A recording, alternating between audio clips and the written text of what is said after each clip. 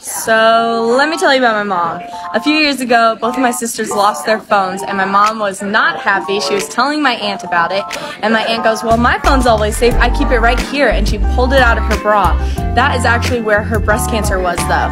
So my mom knew that that was not the solution that she wanted, and so she decided right there and then that she was going to create her own solution. And so she created Save the Girls touchscreen purses. So you just slide your phone right in, you can text through it, you can make phone calls, everything that you need is right here. But the coolest thing about Save the Girls is we also give back.